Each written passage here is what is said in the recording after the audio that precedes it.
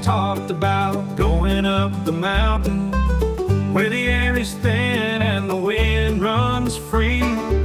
Someday I'll make it to the very top, he'd say, but the kids would laugh, not knowing what he means. Going up the mountain to the place only he knows, where the river meets the road and the wildflowers grow. Leaving his family, leaving his home, to the peak he's going, to his maker alone.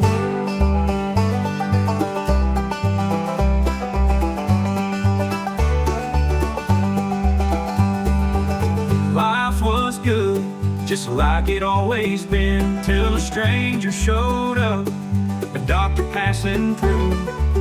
And something changed when they spoke that day. He was quiet at dinner, his mind far away. Going up the mountain to the place only he knows, where the river meets the road and the wildflowers grow. Leaving his family, leaving his home, to the peak he's going, to his maker alone.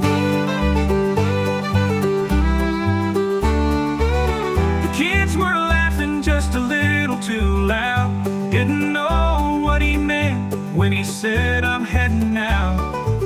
But his wife looked deep in his eyes that night. She felt the truth, though they put up a fight. She came home to silence, his boots were gone. A note on the table said, "I'm not far along." They rallied and ran to the old trail's end, to find him slumped over, at peace in the wind.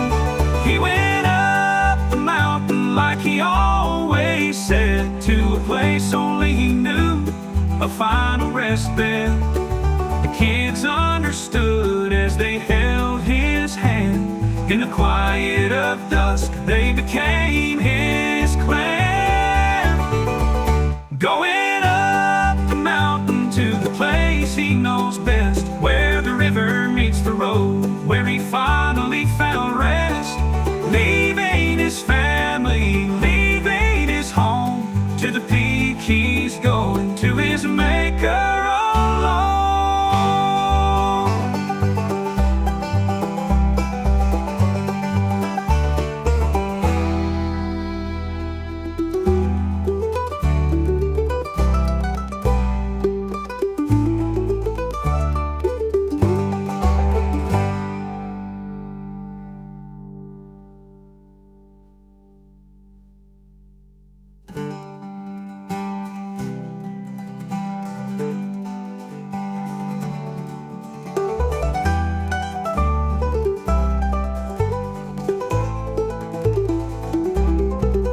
Going up the mountain to the place he knows best, where the river meets the road, where he finally found